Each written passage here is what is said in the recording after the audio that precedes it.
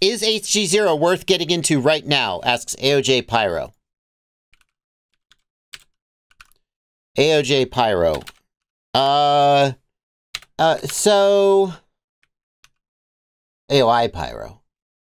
AOI Pyro, HDZero is currently at the let me think how excuse me, apology. Let me think how I want to say this.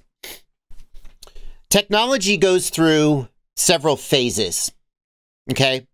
The very first phase is that the only people who can use it are enthusiasts. It's not ready for consumers. It's a giant pain in the ass. The hardware is cobbled together, and the only people who can possibly use it are basically people who are willing to build it from scratch. The next phase of technology is that it goes into sort of production and is consumer focused, but it's still kind of janky and there's room for improvement. For example, there may be small runs of hardware and stuff may be out of stock for long periods of time because they don't have the money to do more runs or there's just not enough demand.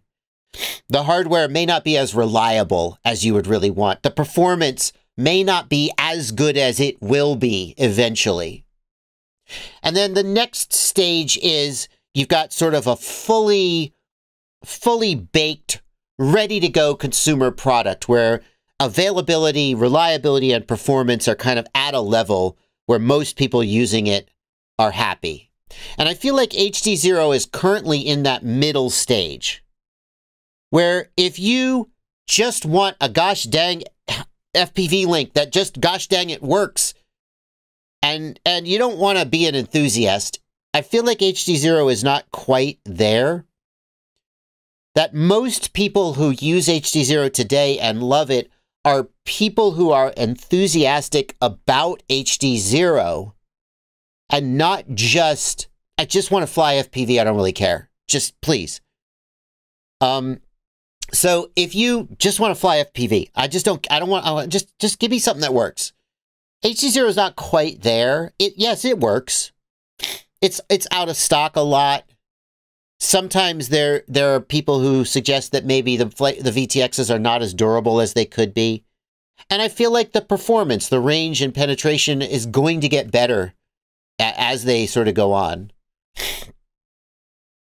But if you are enthusiastic about it, and there are many reasons to be enthusiastic about it, it has a great community.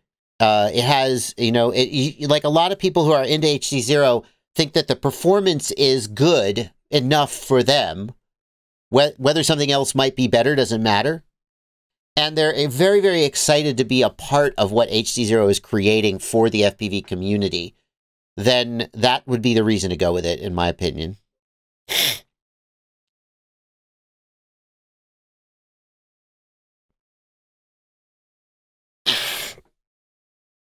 That's my take on it.